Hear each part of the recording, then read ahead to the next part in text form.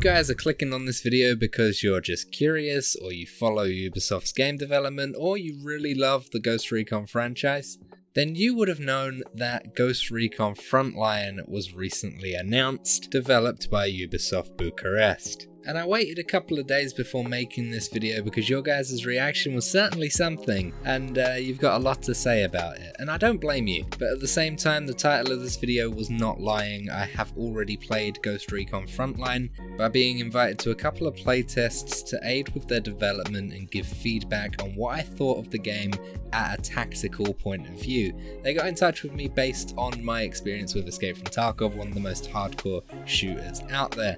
And when it was first pitched to me, it really seems like they wanted to keep tactical and fun at a balance.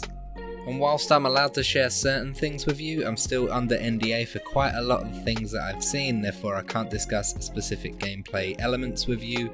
I can tell you that this video is not sponsored by Ubisoft, and therefore I can give my own personal view on what I think of this game based on what I'm allowed to share, and I'm not being swayed either way to give a positive or negative outlook on the game. In fact, I'm going to try and keep this video as unbiased as possible. So what is Ghost Recon Frontline? Well, it is a free-to-play game that is a basically battle royale. They word it as a tactical action massive PvP FPS. It's a battle royale, and that's a brave move in 2021. Have to admit, didn't expect it when it was first pitched to me, but they've done it in a unique way. It's a class-based battle royale, meaning team play is of the utmost priority. I'll go on to specific classes in a second based on what I have already played, but they'll all have different gadgets and abilities that will come into their own at different points throughout the match. There are a couple of classes already in the builds that I have played: Assault, Scout and Support, and they are looking to add more as development goes on and as the game gets released. The Assault class is very much a close range, proper basic like brute force class. It allows you to get really up close and personal. You can throw grenades to track your enemies, and you'll see that throughout the trailer. It is a good class. I use this quite a bit through playing in the playtests, just because you get into so much action throughout this match. The trailer's not really lying, it is really fast paced. So you got to keep an eye on your enemies, especially if your team's going around to flank. Your support class basically allows you to build fortifications and turrets, and you'll see that in the trailer as well. A lot of the time you can set up turrets in defensive positions when you're trying to hack a drone and gather intel. And of course you got the scout class, which I'm a sniper at heart, so this one really appeals to me because you're able to reveal enemies for your squad and you're able to take them out for a distance without worrying about getting shot at back. Now, players can also switch between different contractors in game, which is quite cool. So you're able to pick out different classes no matter what. Say you want to go assault and then you're like, ah shit, this is boring, I'm gonna go and build a turret now. You can, just like that, nice and simple. In the game currently, you've got two modes. The main battle royale style mode is called Expedition, and that is the 100 player warfare that the trailer focuses on.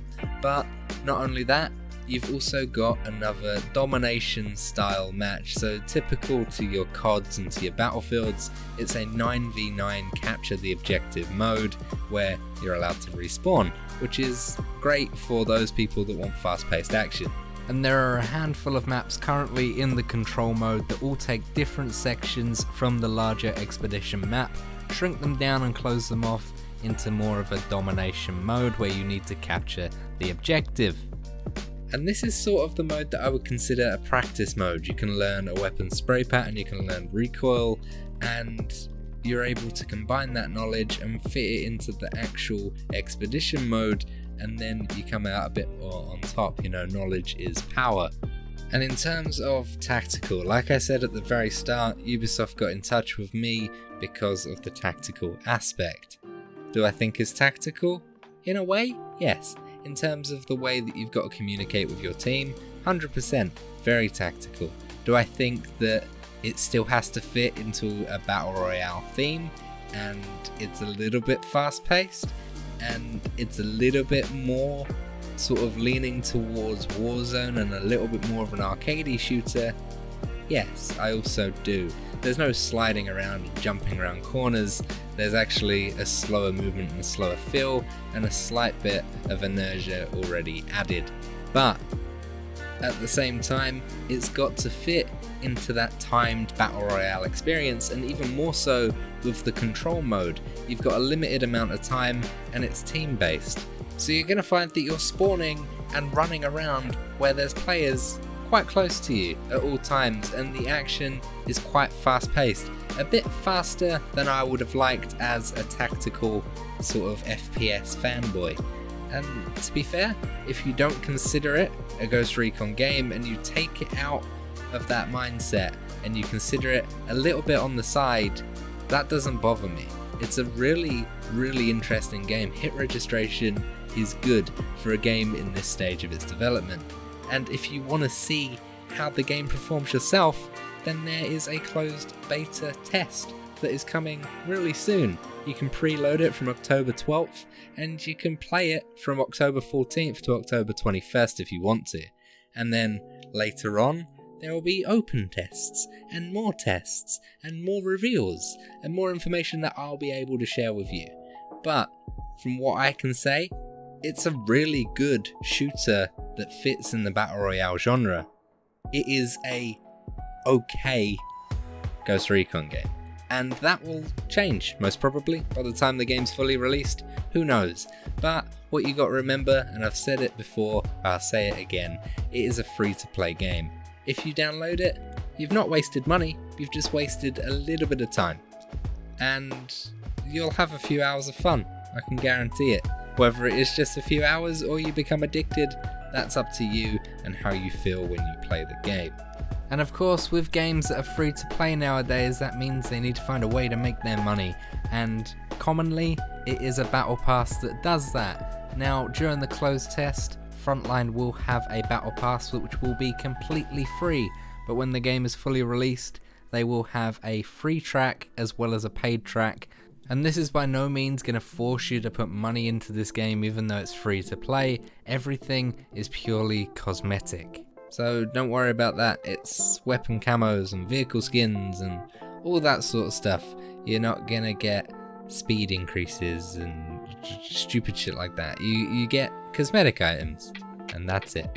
And you know, that's common in free to play games. You can't really expect anything else because otherwise how else are they going to make their money, right? And if I was to throw a message out to those people that are commenting on Ubisoft's announcement trailer, or all of those people that have announced it like PlayStation and Xbox, and they've all released the trailers, and all of you guys have disliked and said, rip Ghost Recon, I understand frustration because it's not what people are expecting for the next quote-unquote installment. But just wait and see what will come of the game.